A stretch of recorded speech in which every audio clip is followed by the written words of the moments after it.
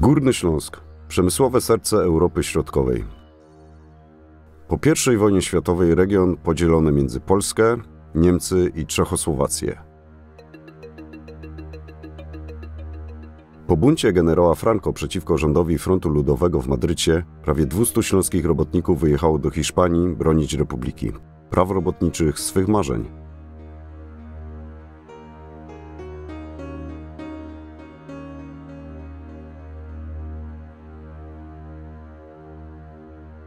Królestwo Hiszpanii na początku lat 30. Miliony wegetujących chłopów, fortuny bogaczy, rozwijające się wyspy przemysłu, wszechwładza kościoła, konflikty społeczne i narodowe. Po wielkiej fali strajków i demonstracji król Alfons XIII abdykuje, a 14 kwietnia 1931 roku proklamowano republikę, budząc nadzieję społeczeństwa. 10 sierpnia 1932 generał Sanjurjo podejmuje próbę puczu, a wkrótce w wyborach do władzy wraca prawica. Pogrzebano próby reformy rolnej, uderzono w organizacje robotnicze. W październiku 1934 wybucha powstanie górników Asturii, które zostaje krwawo stłumione. 16 lutego 1936 w wyborach wygrywa Front Ludowy, skupiający republikańską lewicę, socjalistów, Basków, Katalończyków, nielicznych komunistów. Wprowadzono 8-godzinny dzień pracy, podwyższono nakłady na edukację, oddzielono państwo od kościoła, rozpoczęto reformę rolną, szukano porozumienia z regionalistami. W nocy z 17 na 18 sierpnia 1936 wybucha bunt wojska, na którego czele staje generał Franco. Uzbrojeni robotnicy i chłopi w większości kraju pokonują buntowników, ale rebelia rozszerza się dzięki wsparciu Hitlera i Mussoliniego. Rebelianci mordują dziesiątki tysięcy chłopów walczących o reformę rolną. Wybucha tłumiona nienawiść do kościoła oskarżanego o wspieranie rebelii. W listopadzie 1936 buntownicy są już pod Madrytem. Rozpoczyna się krwawa wojna domowa o przyszłość kraju.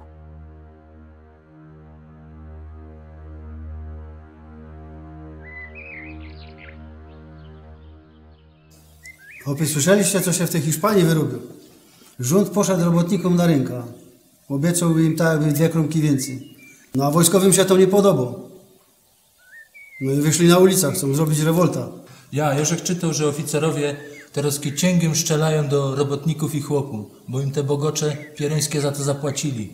Jeszcze ten piereński gist Hitler się tam ciśnie. Fligry posyłał. Hiszpania ma konsulat na Placu Wolności w Katowicach. Można by tam demonstrację jakoś zrobić czy coś.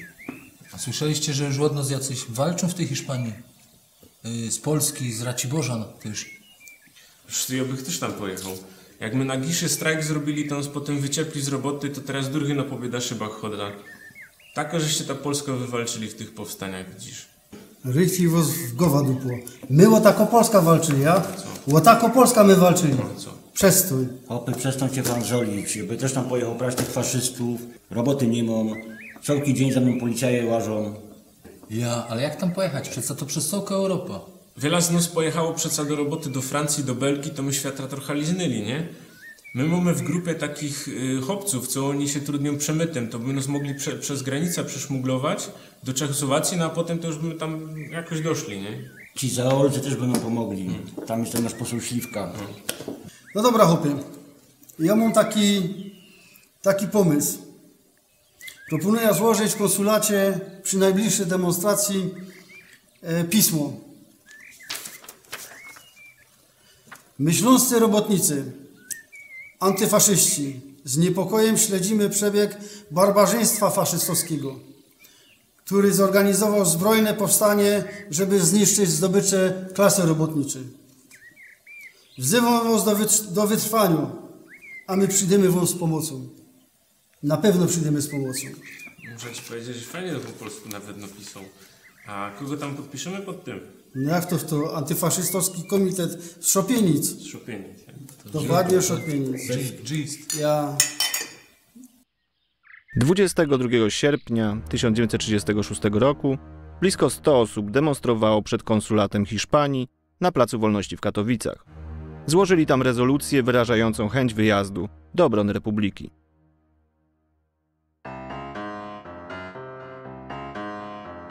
Perłą w koronie nazywano Górny Śląsk. Wielkie przemysłowe miasta, ogromne fabryki, milionerzy i robotnicy. Tymczasem przed I wojną na niemieckim wówczas Śląsku, mimo gigantycznych zysków fabrykantów, pensje i warunki pracy były o wiele gorsze niż w innych okręgach Niemiec. Rewolucja niemiecka w 1918 i bunty głodowe w austriackim Śląsku w czasie I wojny światowej doprowadziły do ogromnej radykalizacji społecznej. W znacznej mierze te nastroje zostały spacyfikowane przez konflikty narodowe związane z podziałem tego regionu między Polskę, Niemcy i Czechosłowację. Dziedzictwem tego okresu była jednak silna pozycja lewicy robotniczej na czechosłowackim Śląsku, jak i w głównych miastach niemieckiego Górnego Śląska. Początek lat 30. to wielki kryzys i dojście Hitlera do władzy. Niemieccy lewicowcy musieli uciekać przed represjami. Na polskim Śląsku bezrobocie osiągnęło ogromne rozmiary. Nasilała się emigracja śląskich robotników na zachód, zwłaszcza do Francji. Hasła międzynarodowej solidarności robotniczej, tak jak brak perspektyw spowodowany kryzysem, sprawiły, że decyzja o wyjeździe do Hiszpanii była prostsza, choć mógł to być wyjazd tylko w jedną stronę.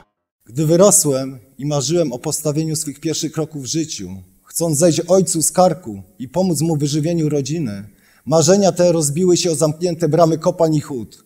Odebrano mi pracę, odebrano mi chleb i tym samym prawo do życia. Ciężkie to były dni dla człowieka, który chciał uczciwie żyć, chciał pracować i być szczęśliwy. A tu tylko prześladowania. A kto był temu wszystkiemu winny? Ustrój ten podły, który jest w Polsce. Po wyjeździe ze Śląska działałem w robotniczych klubach sportowych i antyfaszystowskich organizacjach na zachodzie Niemiec. Po dojściu Hitlera do władzy 3 razy mnie aresztowano, aż w końcu zostałem skazany na 2 lata więzienia. Pamiętam dzielnych towarzyszy, młodych, po 15 lat skazanych na śmierć. Ten obraz będę miał całe życie przed oczami. Po wyjściu z więzienia od razu zbiegłem do Belgii, a potem wyjechałem bić faszystów w Hiszpanii.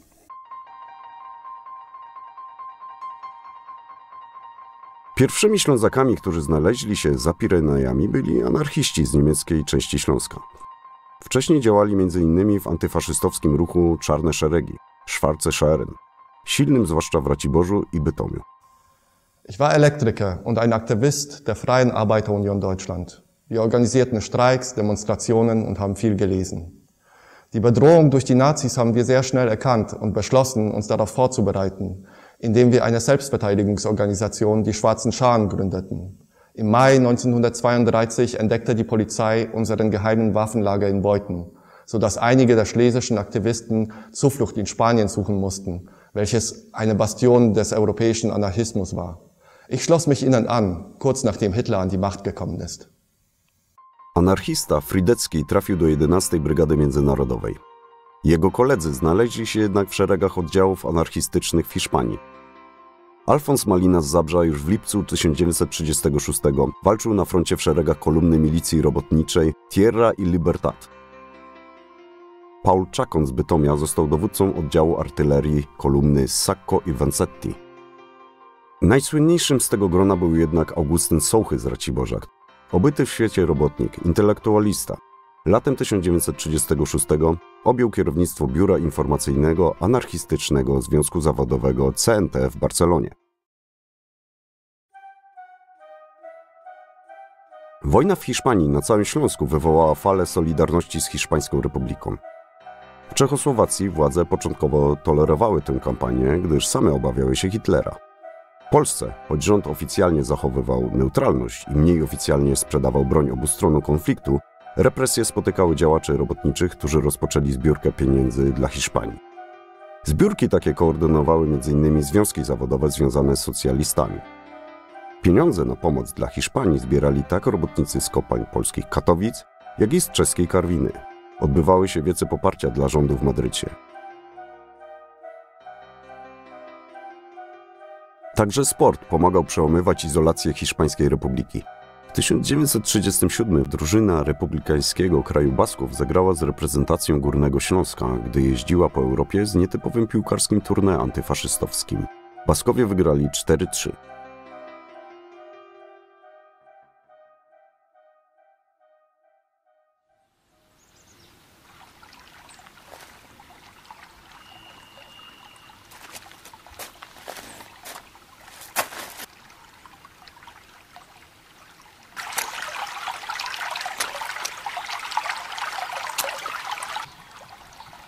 Cześć, kamraci.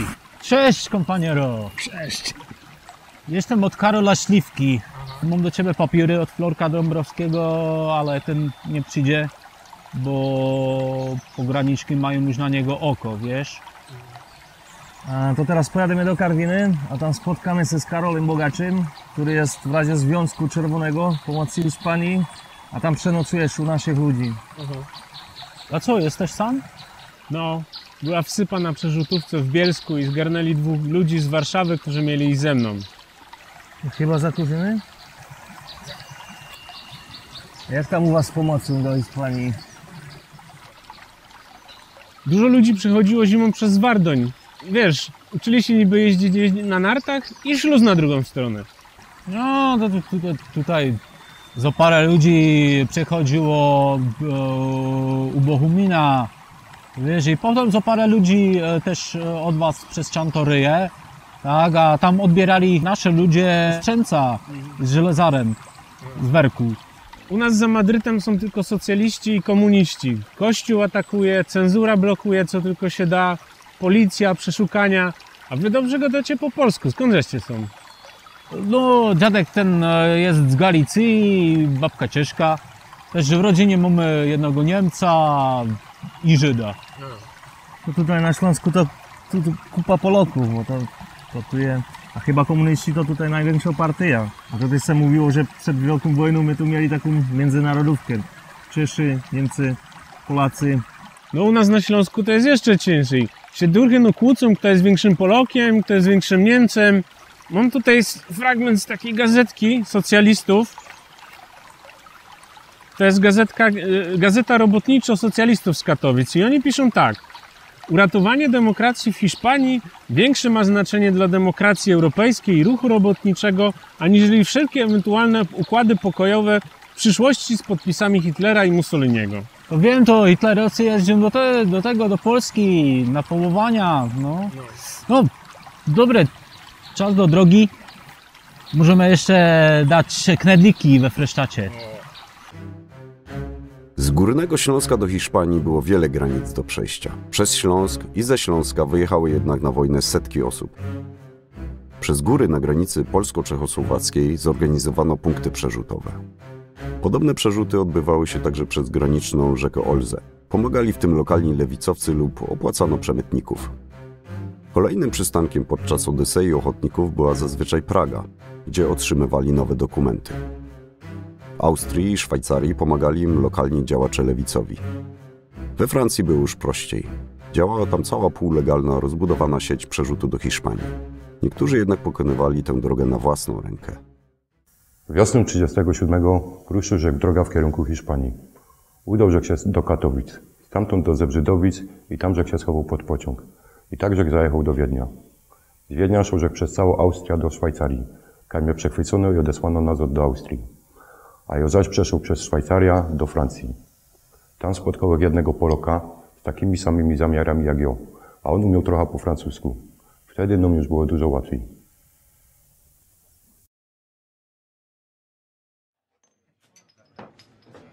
Przedstawiam wam 2 kameradów, którzy przyjechali od nas ze Śląska i chcą być faszystów w Hiszpanii. A to jest ten kompaniero, który się zajmuje u nas pomocą dla Hiszpanii. To wy we Francji nigdy nie robiliście? Bo u nas pełno minechów ze Śląska. We Francji nie, ale zanim nas zwolnili, to my u nas na grupie robili. A jak udało ci się wam tu dostać?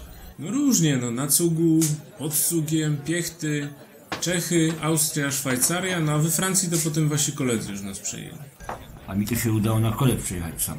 Dobre, dobre. A wiesz, że był taki jeden, który całkiem Niemcy przeszł Piechty, żeby do nas dojść. A wiecie, chłopy, w tej Hiszpanii lekko nie będzie. Jakbyś porobił sobie na szybikorza, to byś wiedział, że trudno nas przestraszyć. Nie obrażajcie się. Już kilku naszych kamratów tam w tej Hiszpanii zginęło. Ja bym zresztą też chciał tam pojechać. Polski nasza robota jest już prawie zakazana. Nie możemy się pokazywać, że pomogamy ochotnikom do Hiszpanii. Musimy dać pozór, by nie wpaść w łapy policji, bo od razu was wyciągną nazad do Polski. Za kilka dni będzie transport z Nordu do Paryża. A tam wam wszystko powie to wasz Marcel. To jest hop od nas z Radlina. Jorzej go poznał na strajku w Le Forest. Tamka i potem wyciepli kilkuset waszych robotników do Polski, bo potrafili się postawić szefom kopalni. A wszystkie gazety nacjonalistów i burżuazji straszyły, że polskie emigranty, uchodźcy zaleją Francję. No to za Hiszpanię. Tysiące Ślązaków, przede wszystkim z Polski, wyjechało w poszukiwaniu pracy do Francji. Emigranci szybko się radykalizowali pod wpływem ciężkich warunków pracy i rozczarowania sytuacją w Polsce. Szybko wpływy zdobyła wśród nich francuska partia komunistyczna. Polscy działacze komunistyczni zaczęli nawet wydawać swój dziennik ludowy. Jednym z nich był Józef Kolosz ze śląskiego Radlina. Młody robotnik z pędem do wiedzy, który wkrótce stał się znaczącym działaczem robotniczym we francuskich regionach Pas-de-Calais i Nord. Wielki kryzys dotknął jednak także emigrantów. Po wielkim strajku w Le Forest zaczęło się wyrzucanie polskich robotników.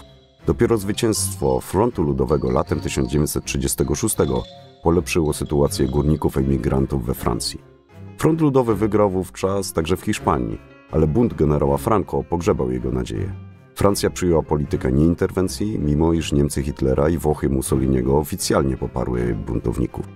We Francji ruszyła kampania wsparcia dla Hiszpańskiej Republiki. Zaczęli wyjeżdżać pierwsi ochotnicy do walki, w tym Ślązacy, wcześniej pracujący w kopalniach Nordu. Robił we Francji, w departamencie Gar, jak wybuchła wojna w Hiszpanii. Wraz z 3 innymi chłopami zbierali datki od robotników przeznaczone na pomoc dla Hiszpanii. Zainteresowała się jednak nami policja, więc władze partii komunistycznej zorganizowali nam ucieczkę przed policjantami. Uprzedzeni o aresztowaniu wyszliśmy tego dnia nie bez szyb, mianowcikami, skąd droga prowadziła do lasu. W lesie czekał na nas samochód. Podwiózł nas do lokalnej siedziby partii. Tam zgodziliśmy się na wyjazd do Hiszpanii, a następnego dnia byliśmy już w Pirenejach. Pierwsi ochotnicy międzynarodowi stanęli w obronie Republiki Hiszpańskiej już w lipcu 1936 roku, tuż po puczu generała Franco. W październiku, po decyzji międzynarodówki komunistycznej, zaczęto tworzyć z nich brygady międzynarodowe, choć ochotnicy byli porozrzucani także po oddziałach hiszpańskich, w tym anarchistycznych. Główną bazą brygad stało się miasto Albacete w hiszpańskiej Kastylii. Kiedy przybyliśmy do Barcelony, a było nas kilkaset z wszystkich stron świata, coś dobrze 15 narodowości, to przywitało nas na dworcu przez 100 000 ludzi z ogromnym entuzjazmem, zaciśniętymi pięściami, potężnym śpiewem. W Albacecie tworzyły się brygady międzynarodowe. Ludzie z różnych krajów, 54 narodowości. Byli tam partyjni i bezpartyjni, wierzący i niewierzący, lecz wszystkim kierował jeden cel – walki z faszyzmem, za wolność waszą i naszą. Nie mieliśmy jednak odpowiedniej broni. Nie mieliśmy nawet mundurów. Każdy walczył w czym miał. Ja miałem już doświadczenie nabyte w powstaniach śląskich i w wojsku, a przybyłych do Hiszpanii z praktyką wojskową była tylko garstka. Trzeba było kadry szkolić, a czasu mało. Sprawa była bardzo poważna, bo wojska faszystowskie zbliżały się już do Madrytu. Obrona Madrytu była pierwszym wielkim sprawdzianem ochotników. Powstrzymaniem wojsk generała Franco na obrzeżach hiszpańskiej stolicy w Casa del Campo, Palaceto, Boadilla de Monte okupiono ogromnymi stratami. Ochotnicze bataliony rzucono do walki obok jednostek hiszpańskich robotników naprzeciwko dobrze wyszkolonym siłom Franco, wspieranym przez wysłany przez Hitlera lotniczy Legion Condor. W szeregach 11 Brygady trafił na front madrycki. W bitwie pod Casa del Campo zginęli moi 3 kamraty, z którymi wyjechał do Francji. A ja sam został lekko ranny. Pod koniec tego roku przeniesiono mnie jako Polaка do batalionu imieniem Dąbrowskiego. Byłem w niemieckim batalionie imieniem André. Pierwsze boje w Casa del Campo. Każdy przeżywał tę chwilę, bo jak się tu widzi zabitego obok kolejnego, to człowieka rusza. Ale jak przyszedł rozkaz bagnet na broń, to już się szło na całego. Pewien Węgier był dla mnie jak ojciec, to on nauczył mnie jak walczyć, bo to nie sztuka dać się na miejscu zastrzelić. Brutalność wojny i chaos w szeregach obrońców Madrytu były szokiem dla wielu zagranicznych bojowników. W samym Madrycie walczyłem 5 dni. Miałem szczęście, że otrzymałem lekki postrzał w plecy. Myślałem, że już po mnie, bo przez parę dni nie mogłem oddychać. Z transportem rannych odjechałem do Francji. Gdy wyzdrowiałem już do Hiszpanii, za nic w świecie nie chciałem jechać. Wrócić do Polski? Po co? Ochotnicy z Górnego Śląska walczyli wówczas pod Madrytem w szeregach jednostek niemieckich antyfaszystów. zwłaszcza w batalionach Telmana i Edgara André, jak i wśród polskich ochotników z batalionu Jarosława Dąbrowskiego. Front stanął u wrót hiszpańskiej stolicy. Ochotnicy mogli policzyć straty, uzupełnić szeregi i odpocząć. Nie na długo.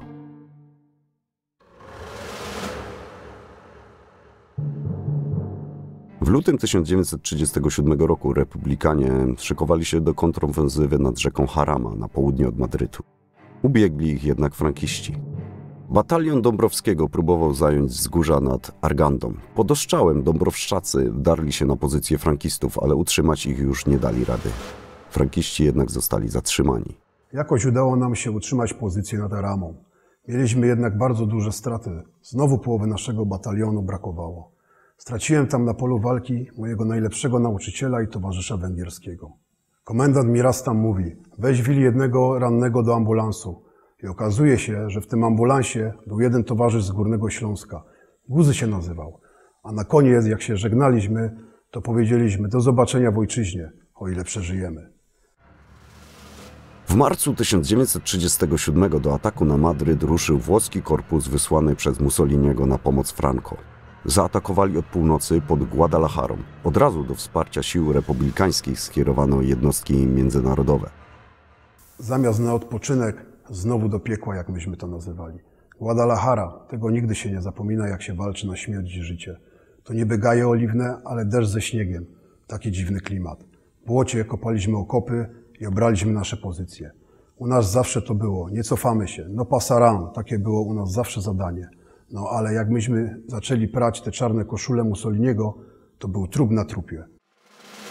Do 15 marca udało się powstrzymać natarcie Włochów, którzy ponieśli ciężkie straty. Kilka dni później sami republikanie przeszli do kontrataku. To był mój chrzest bojowy w oddziale CKM-ów batalionu Dąbrowskiego. Nauczyłem się wówczas patrzeć przez wizjer i muszkę mojego karabinu. Pod Guadalajarą trudno było jednak znaleźć suchy teren, by go ustawić, bo zimny deszcz siąpił nieprzerwanie. Ale jak już faszyści poszli do ataku, to CKM siekł ich seriami. Ofensywa włoskich faszystów załamała się. Świat dowiedział się o masowym wsparciu sił Franco przez wojska Mussoliniego i Hitlera. I co zrobił? Nic. W kwietniu 1937 oficjalnie powstała brygada imienia Jarosława Dąbrowskiego, nazwana później 13. W jej skład wszedł m.in. batalion Dąbrowszczaków. Poza brygadą na froncie Kordoby walczyła wówczas kompania imienia Mickiewicza, w której szeregach został ranny August Grzonka z Rudy, który po co blanko stracił obydwie nogi. W dokumentach brygady jest o nim wzmianka. Sierota, bardzo okaleczony, spokojny. Trafiłeś nie do kompanii Mickiewicza w batalionie Czapajewa, ale do międzynarodowej kompanii w tym batalionie, gdzie byli Czesi, Szwajcarzy, Holendrzy, Skandynawowie, Niemcy i inni. Trudno wymienić jednak dowódców, bo często się zmieniali, ginęli na polu walki. Ślązacy znaleźli się także w jednostkach artylerii republikańskiej, jak w pierwszym słowiańskim dywizjonie artylerii ciężkiej, którym dowodził Otto Miszke z Karwiny. Ochotnicy z czeskiego Śląska walczyli przede wszystkim w batalionach imienia Dymitrowa i Masaryka. Ci z niemieckiej strony głównie w 11 i 13 brygadzie. Wśród nich był już wówczas znany pisarz Hans Marchwica z Szarleja. W brygadach czasem zdarzy się, że polecą nam pewną wojeńską służbę do wykonania, a my nawzajem się domówić nie możemy, ale to nam nie przeszkadza. Podamy sobie rękę, pozdrowimy się nawzajem, kamarad, uściśniemy po bratersku, a porozumiemy się potem na migi. Nad republiką coraz bardziej ciążył jednak cień Stalina. Związek Radziecki obok Meksyku był jedynym państwem wspierającym Madryt. Miało to jednak cenę. W maju 1937 w Barcelonie staliniści spacyfikowali siły anarchistów i antystalinowskich komunistów z partii POU. Rozpoczęło się polowanie na domniemanych opozycjonistów w szeregach także brygad międzynarodowych. Z Hiszpanii wydalono anarchistę Bernarda Pachę z Zabrza. Aresztowano gliwiczanina Richarda Tica, działającego z POU. Pojawiały się pierwsze informacje o możliwym rozwiązaniu przez Stalina komunistycznej partii polskiej. Ochotnicy jednak trwali na froncie. W czerwcu 1937 roku republikanie postanowili przejść do ataku pod Hueską w Aragonii, by wesprzeć broniący się przed frankistami kraj Basków. Skończyło się to masakrą. Wobec tych strat coraz większą część brygad międzynarodowych stanowili już Hiszpanie. Podobnie było w brygadzie Dąbrowskiego. Do brygady dołączono kompanię Mickiewicza, rozwinięto w batalion. Karol Sznurawa z Chorzowa. Energiczny, morowy chłop. Dobry kolega i dowódca zarazem. Był dowódcą drugiej kompanii batalionu Dąbrowskiego. Brał udział we wszystkich walkach batalionu i brygady. Przed każdym atakiem był inicjatorem śpiewania międzynarodówki. Podczas ataku na Chłeckę został ranny. Podniósł się jednak i poszedł do ataku, ginąc od faszystowskiej kuli. Wojska Republiki ruszyły tymczasem do kolejnej ofensywy, na Brunetę, skierowanej w skrzydło wojsk frankistowskich pod Madrytem. Jej początkowy sukces nie został wykorzystany. Republikanie wykrwawili się w walce o silnie ufortyfikowane pozycje. Franco skierował przeciwko nim całe lotnictwo. Pod Brunetę linię utrzymaliśmy do wieczora. Wtedy pech. Kierowca ciężarówki z amunicją podjechał pod same okopy. Samochód trafiony pociskiem wroga eksplodował, raniąc znajdujących się w pobliżu żołnierzy. Powstała panika, którą wykorzystali frankiści, ruszając do ataku. W ostatniej chwili zdołaliśmy ewakuować rannych i utrzymać drugą linię obrony. Kula przeszyła mi jednak obie nogi, na szczęście tylko szarpiąc mięśnie, nie uszkadzając kości. Nowa ofensywa republikanów rozpoczęła się miesiąc po wygaśnięciu walk pod Brunetę. Tym razem ambitnym celem było zajęcie Saragossy. Batalionom imienia Dąbrowskiego i Palafoxa z 13 Brygady udało się wyjść na tyły wroga, gdzie zostały jednak otoczone. Podzielone na małe oddziały wycofały się do swoich, zabierając ze sobą większość rannych i karabinów maszynowych. Nagle zorientowałem się, że zostałem odcięty od swoich. Postanowiłem przeczekać w jakiejś rozpadlinie. Nad ranem zobaczyłem swój oddział i biegiem do nich. Szybszy był patrol kawalerii marokańskiej, a oni nie brali jeńców. Obronił mnie Niemiec w hiszpańskim mundurze, który znalazł w moim plecaku rozmówki niemiecko-hiszpańskie. Dzięki niemu przeżyłem i trafiłem do obozu niemieckiego w starym klasztorze San Pedro de Cardenia. W końcu przyszedł czas odpoczynku dla Dąbrowszczaków.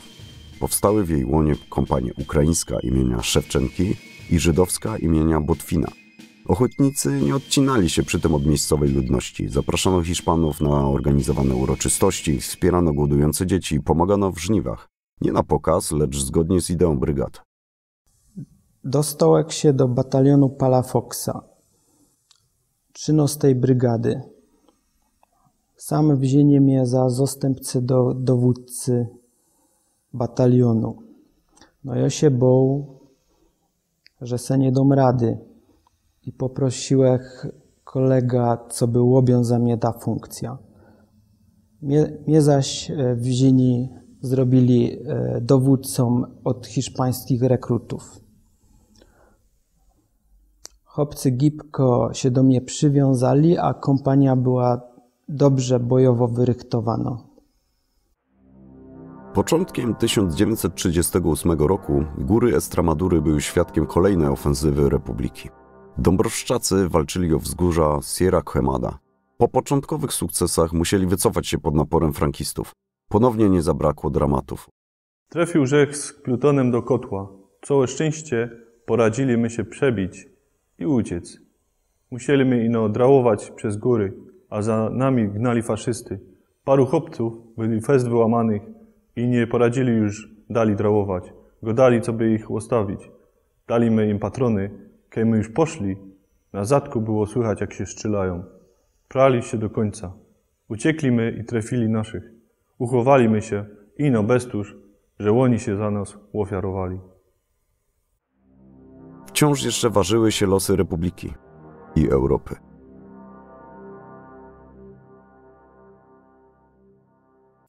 Miałem radosne chwile. Było to w Korberze. Tam mogłem z bliska przyjrzeć się generałowi Walterowi. Był wspólny obiad, butelka wina, hiszpańskie papierosy. Serdeczne uściski dłoni, rozmawialiśmy długo, a przyglądał nam się porucznik z brygady Talmana. Wyciągnął papierośnicę, częstuje. Okazało się, że był to Henryk Wronka z Saarbrücken, który przez mój kanał przerzutowy trafił do Francji. Uściśliśmy se braterskie dłonie, nie obeszło się bez pokropienia czerwoniakiem. Do wieczora piliśmy, było bardzo wesoło. Na froncie doszło jednak do tragedii. Gwałtowna ofensywa frankistów wspierana przez silny korpus włoski przerwała wiosną 1938 pozycje republikańskie w Aragonii. Frankiści przebili się do Morza Śródziemnego, przepoławiając terytorium republikańskie. To była jedna z najcięższych chwil, także dla ochotników międzynarodowych.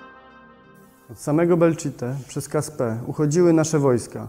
Tak ciężko dotychczas te kawałki ziemi zdobywano. Tyle tysięcy najlepszych pośród walczących robociarzy poległo, a teraz to tracimy. A na tyłach żadnych zapasowych pozycji, o jakich marzył zrozpaczony żołnierz. Wygląda to, jakby front Aragon został sprzedany. W tym chaosie zagubił się i Józef Kryskier. Uznano go za dezertera. Front ustabilizował się ostatecznie u granic Katalonii, w czym swoją rolę odegrały resztki brygad międzynarodowych. Ja z drugą kompanią zająłem pod górą okopy. O świcie faszyści ze sztandarem zaczęli poruszać się w naszą stronę. Nakazałem kompletną ciszę. Dostałem też wiadomość, że faszyści poszli wąwozem. Czyli zostaliśmy okrążeni. Poszliśmy do kontrataku na broń białą.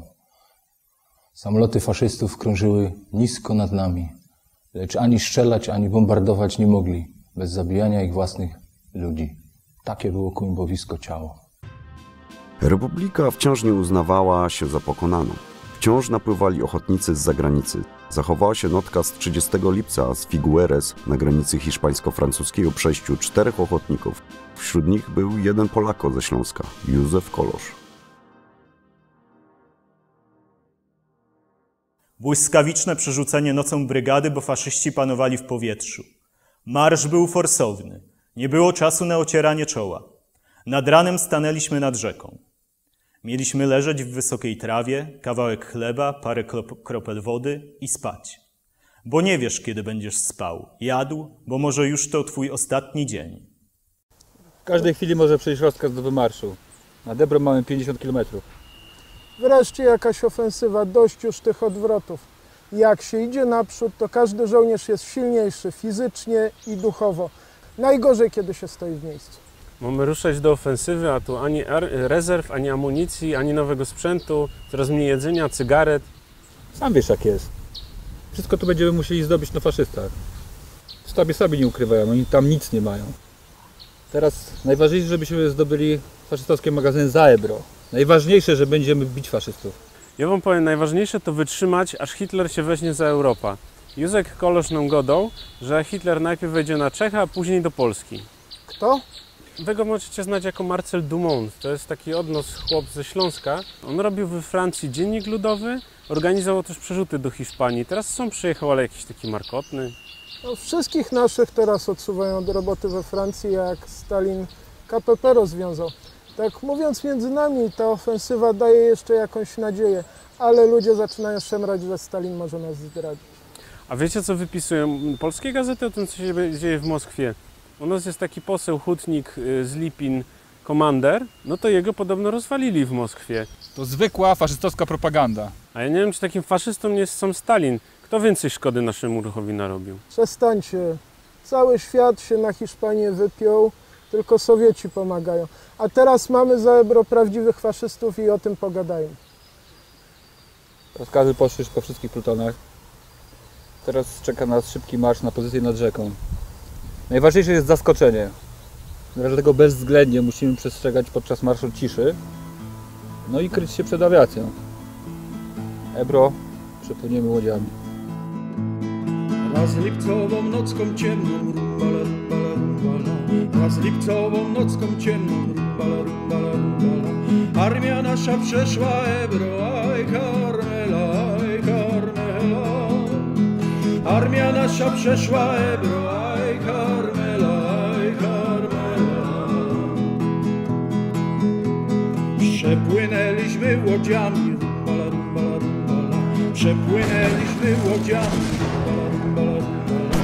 Mosty nam zbombardowali, aj Karmela, aj Karmela.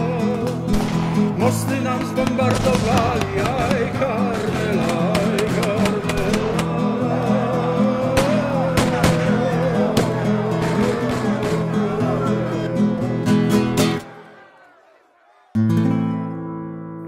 Nad Ebro i widział, kiej Paula Nieradzika trafiła śmierć.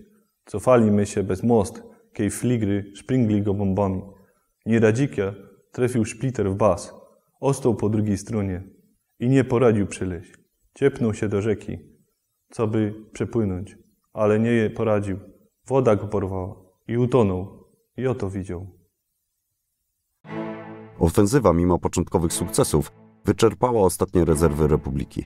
Rząd w Madrycie zdecydował o wycofaniu z frontu ochotników międzynarodowych, licząc, że równocześnie frankiści wycofają o wiele liczniejsze jednostki włoskie i niemieckie. Te nadzieje się nie spełniły. Po rozwiązaniu brygad dostałeś się do zbornego punktu pod Barcelona. Pytali nos, kaj chcemy pojechać. Ja miał jechać do Meksyku. W końcu nikt z nos nika nie pojechał, bo Francja zawarła przed nami granica. Poprosiliśmy dowództwo hiszpańskie, co by nam zaś wydali broni. Faszysty byli jednak lepiej uzbrojeni i musieliśmy się przed nimi cofać. Francuzy to na szczęście uwidzieli i w nocy z 8 na 9 lutego otwarli nam ta granica. Resztki ochotników znów sięgnęły po broń, by chronić eksodus ludności katalońskiej do Francji. Nazwano to retirada. Już bez żadnej nadziei. Podczas walk w północnej Katalonii w 1939 roku zgubiłem torbę ze swoimi dokumentami, którą frankiści uznali za własność mojego poległego towarzysza. Uznali, że to ja zginąłem. Niezwłocznie frankiści przekazali dokumenty do Berlina, gdzie gestapo mogło zapisać, że czerwony porąbka Zabrza już nie żyje. Ja do Zabrza jednak wróciłem podczas wojny już jako działacz ruchu oporu. W marcu 1939 roku padł Madryt, a żołnierze Hitlera weszli do Pragi. We wrześniu skapitulowała Warszawa, a 9 miesięcy później Paryż. Po wzięciu do niewoli w marcu 1939 trafił do więzienia w Mursji, gdzie był torturowany i został skazany na karę śmierci. Na szczęście starania mojej hiszpańskiej żony Marii, która interweniowała w ambasadzie polskiej, sprawiły, że kara śmierci zamieniono na 30 lat więzienia. Pozbawieni obywatelstwa ochotnicy z Polski nie mieli gdzie wrócić, podobnie jak Niemcy czy Czesi, których kraje były pod rządami nazistów. Zostali internowani we Francji. Znaczna ich część znalazła się potem w alianckich armiach czy w ruchu oporu we Francji, Polsce i Czechosłowacji. Wśród tych, którzy przeżyli, tylko nieliczni, trafili na wyższe stanowiska w zdominowanych przez Stalina krajach Europy Środkowej. Podobnie było ze Ślązakami, mieszkańcami 3 krajów, choć jednego regionu. Różne motywy kierowały zagranicznymi ochotnikami. Chęć ucieczki od świata kryzysu, czasem poszukiwanie przygód, lecz przede wszystkim przywiązanie do pewnych ideałów. Solidarności ponad granicami, poczucia wspólnoty robotników, niezależnie od języka, koloru skóry, religii. Ideały dalekie od tych wyznawanych wówczas na Kremlu. Wrogiem ochotników był faszyzm i nacjonalizm, które po upadku Hiszpańskiej Republiki pogrążyły świat w najkrwawszej z wojen. Jest z tego lekcja do przerobienia.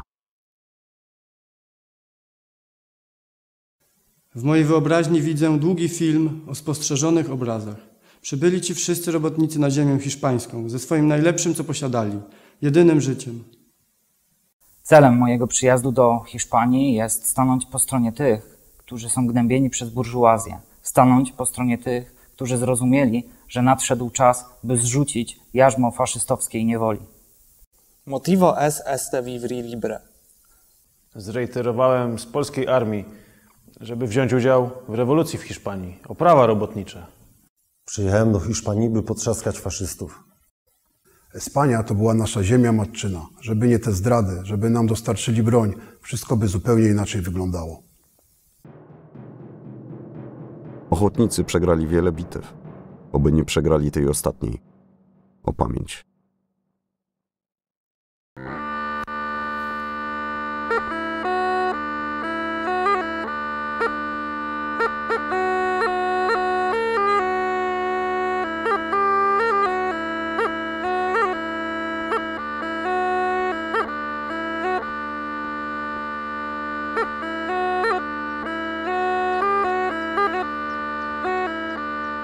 Byli co, bracio, Pilchowie z Wisły.